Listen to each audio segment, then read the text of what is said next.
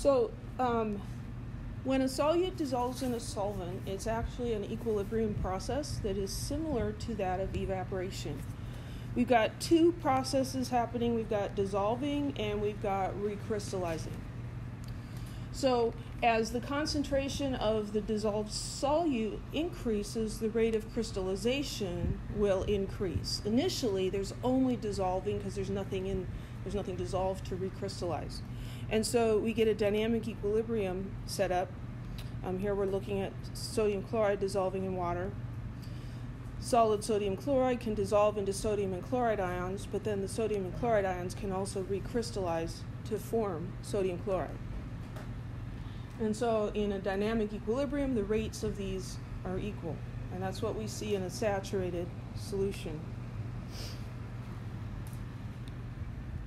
So illustrated pictures. Initially we have our chunk of sodium chloride, and there's no sodium or chloride ions present in the solution, and so they can't recrystallize. No recrystallization can happen. So all that can happen is this can begin to dissolve.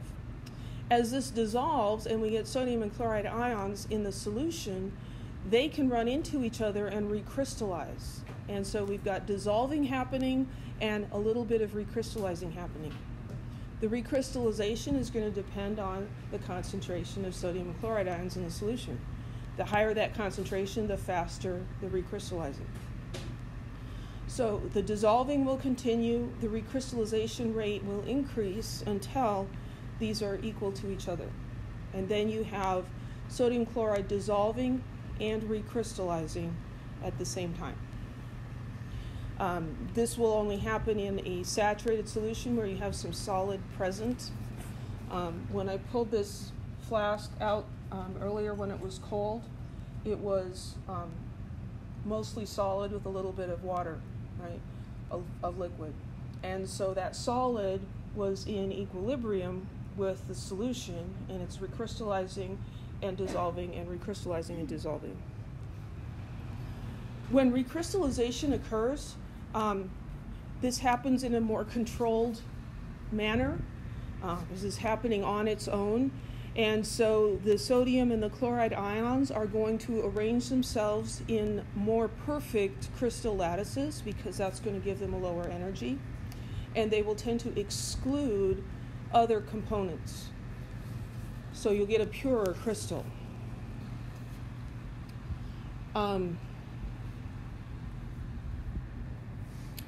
Do you remember the copper lab that we did? Where we had a blue solution at the end and you added zinc to it, and then you got this, well, kind of reddish copper stuff at the bottom. What happens there when you're adding the zinc is we've got a redox reaction going, and it's converting the copper ions into copper metal, which then fall to the bottom. But if that happens too quickly, as the copper ions form, they can trap zinc atoms inside, and then you get an impure copper lump at the bottom. And that can happen when ionic crystals form as well. Water can get trapped in there, other ions that might be in solution.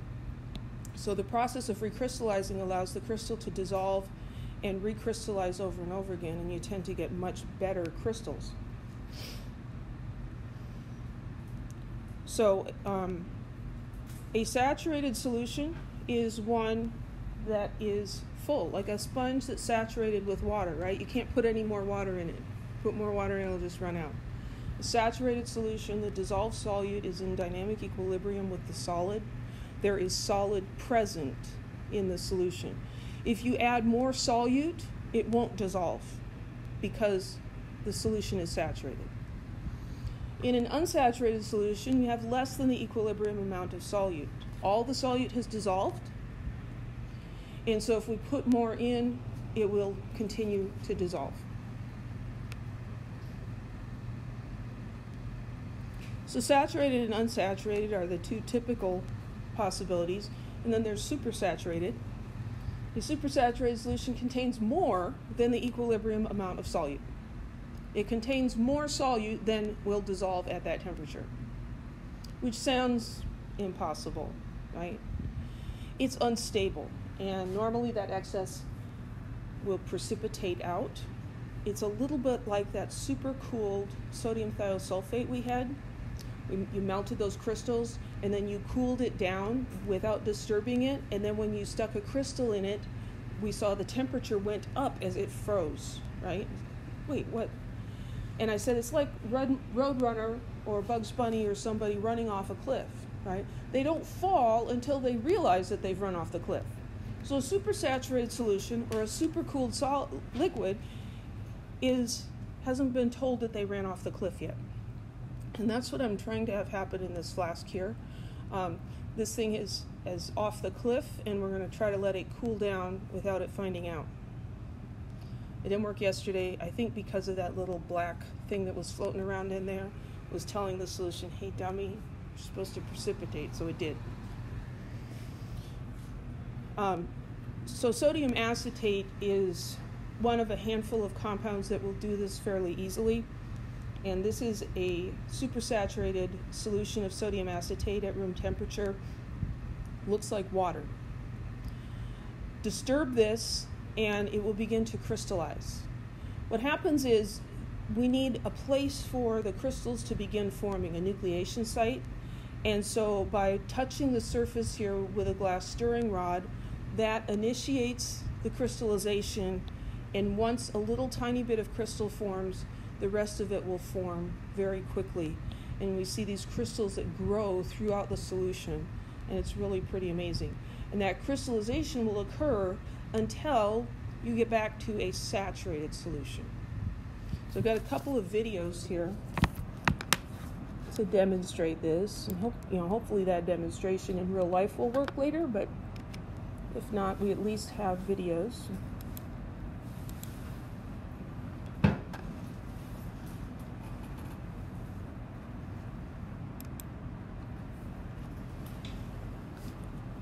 So that is a flask with supersaturated sodium acetate in it.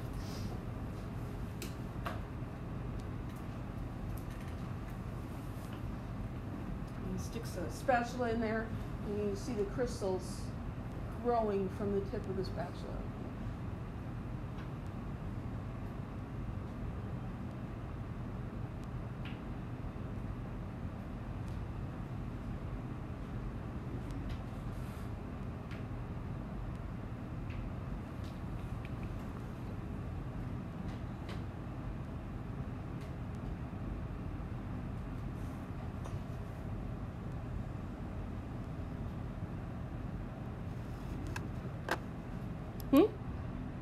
Can I replay that? Sure.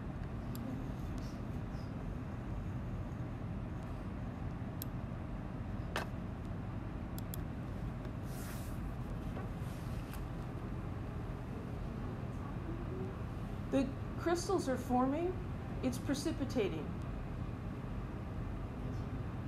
And this is real time. This is not sped up or anything. It's just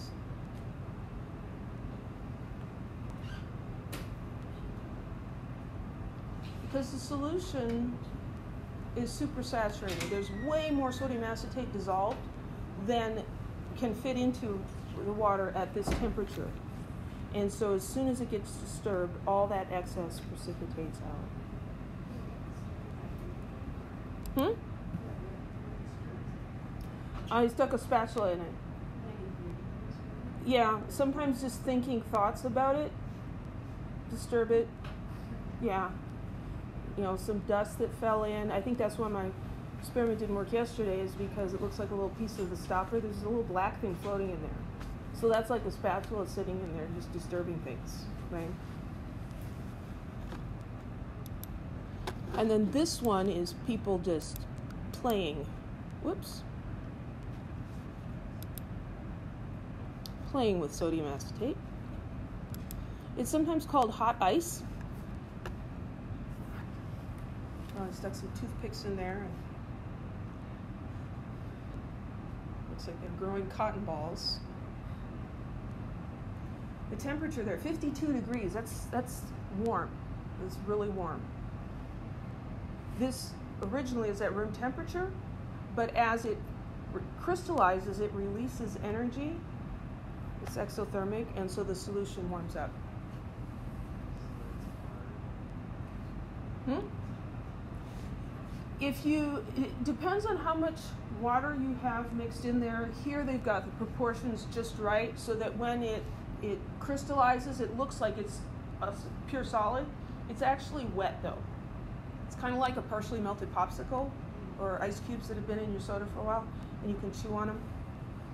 So here they're making sodium acetate castles. And as it hits the surface, that disturbs it and it precipitates. And it'll stay crystallized forever until you put water in it or heat it up.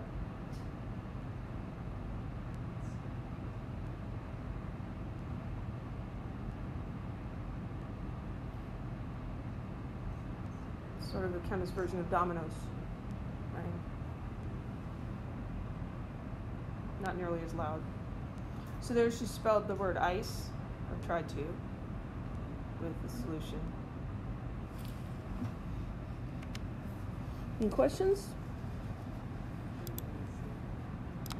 Geico would like to take a moment to say that. So I don't want to hear from you. Thanks very much.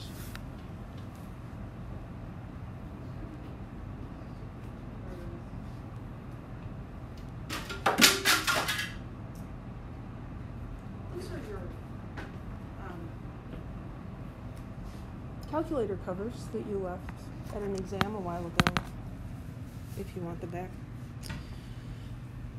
Okay, so anybody wonder how can we make a supersaturated solution that has more than is possible, right? That just doesn't seem right. Well, we can make a solution like this because the solubility is temperature dependent.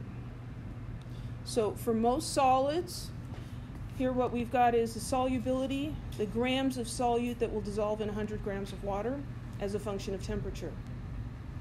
And so say for lead nitrate here at 10 degrees Celsius, we can only dissolve or maybe 45 grams or so. But if we heat the temperature up to 60 degrees, now we can put 95 degrees. 95 grams will dissolve, so a lot more. So as you heat the solution, the solubility goes up. So we saw at room temperature, this solution was saturated. It was mostly solid and only a little bit of liquid. Then as I heated it up, the solid dissolved. It's still pretty toasty warm here. So at a higher temperature, it will all dissolve. And now is the careful cooling off period. Don't anybody tell it that it's supposed to be crystallizing.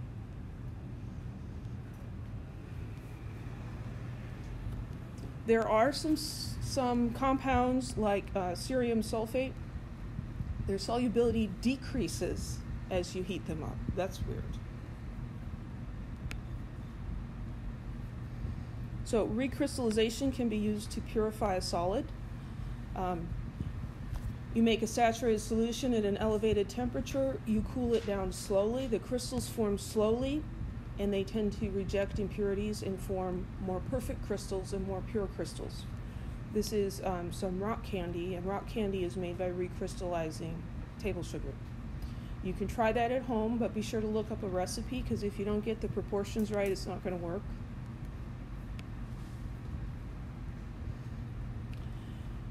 Gases can dissolve in liquids also. Solutions of gases in water are very common.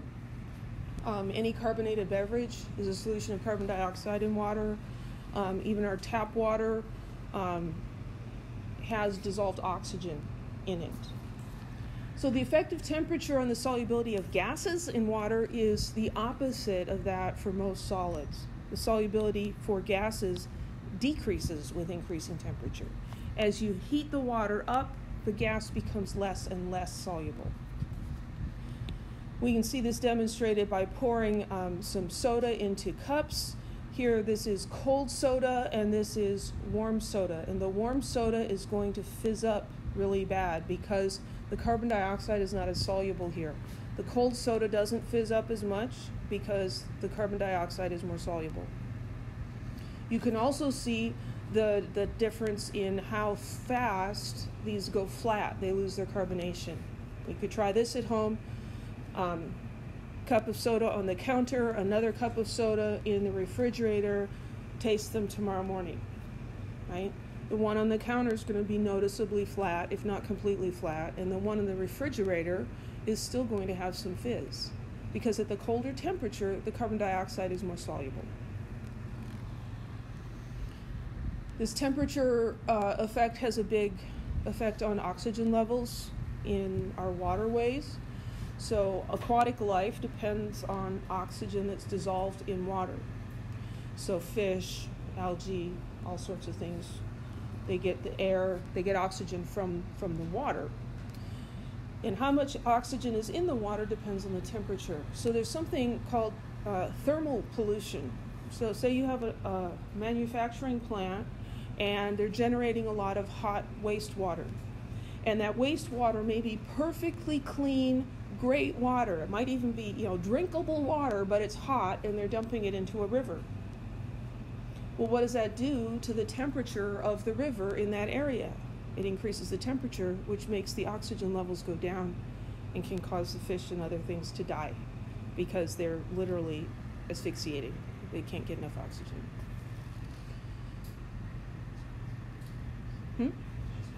Yeah, right? And there are cold water fish and warm water or tropical fish. And cold water fish are accustomed to higher oxygen levels. So if you say take a largemouth bass or something and try to keep it in a warm tropical fish aquarium, it's going to have a hard time getting enough oxygen. Yeah.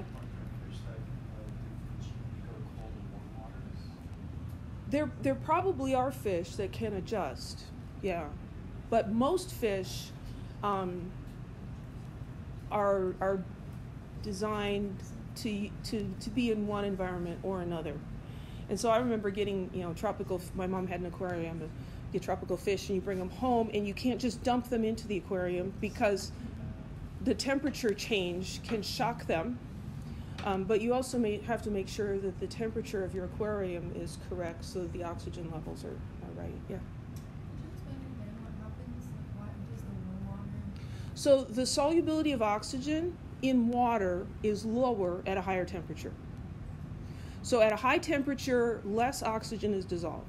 At a cold temperature, more oxygen is dissolved. So if the water heats up, there's not as much oxygen. It's a little bit like going up to a really high mountain peak where the air's really thin and you're like, oh, I can't breathe, right?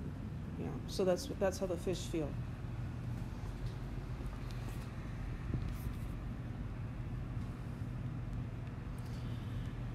This effective pressure, the effective pressure on solubility, the pressure of a gas above the liquid affects the solubility of the gas in that liquid, and that's why soda containers are pressurized. So any soda container is going to have a little bit of what looks like empty space at the top. You can see this better in like a 2-liter bottle. There's some, it looks like air at the top, right? That's actually carbon dioxide under pressure. And when you open the can or you open that bottle, you hear that psst, right? The pressure being released. As soon as that pressure is released, the carbon dioxide begins to bubble out of the solution. I really should bring a bottle of soda in here and demonstrate it. You just take a bottle of Sprite or something that's you can see through, and you just open the lid, and all of a sudden bubbles start coming up, right? How do they pressurize it? That's a good question. I'm actually not exactly sure. Because you can either pressurize it with gas, or you can put carbonic acid in the water, and the carbonic acid decomposes into water and carbon dioxide, so it forms carbon dioxide. So that's another way to do it. I don't know exactly. That's a great question.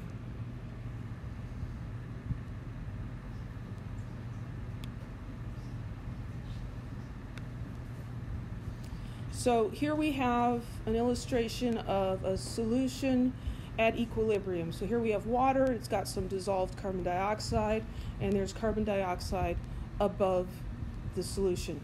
So there's an equilibrium here. We have carbon dioxide leaving the solution and carbon dioxide entering the solution, much like evaporation, right?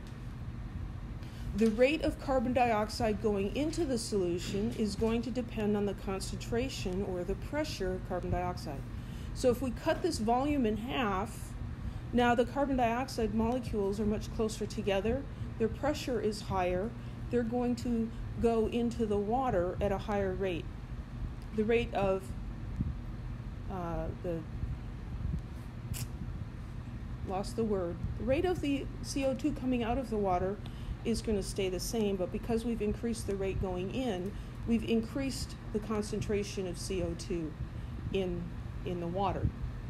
And so this is how you could use CO2 pressure to carbonate soda. You can just put a pressurized layer above the liquid, and the carbon dioxide will dissolve in the water. And so it will form a new equilibrium.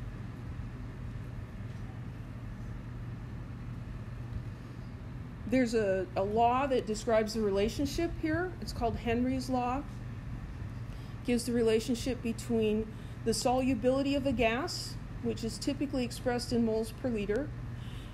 It's proportional to the partial pressure of the gas.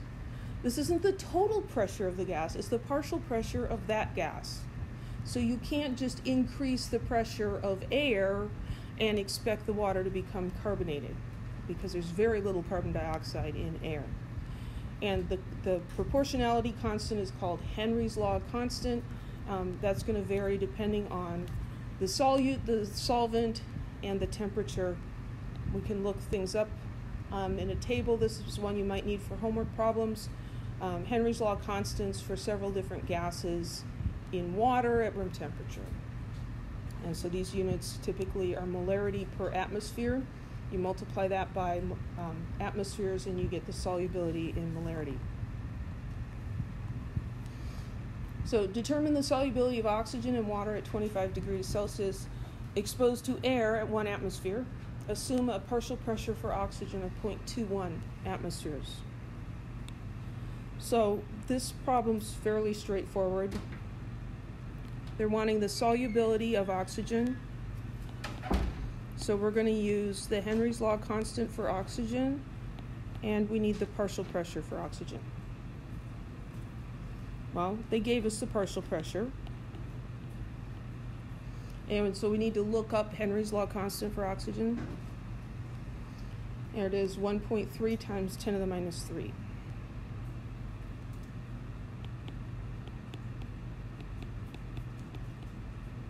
Molarity per atmosphere multiplied by the partial pressure. Get out the calculator.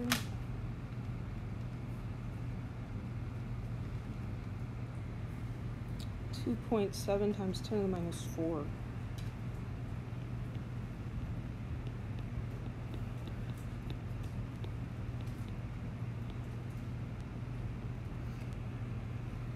Any questions? Yes? It's the Henry's law constant for oxygen at room temperature. Yeah, so this table shows the Henry's law constants. And they'll be different at different temperatures and for different liquids. No, don't memorize Henry's law constants.